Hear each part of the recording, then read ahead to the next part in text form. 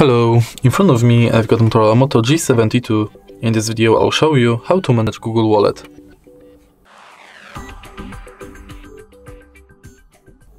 In the beginning, let's enter Wallet,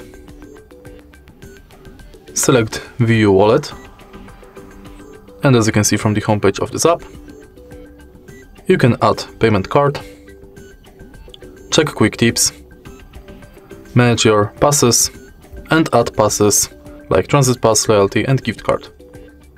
If you go to menu, you've got access to your Google account, all wallet tips, tap to pay setup where you can turn on NFC, set up payment card, check if Google Pay is set as your default, if you've got a lock screen set and if your phone meets security requirements.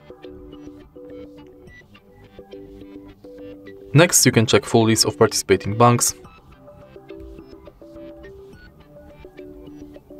and manage password manager. In your data in wallet, you can manage payments data and passes data.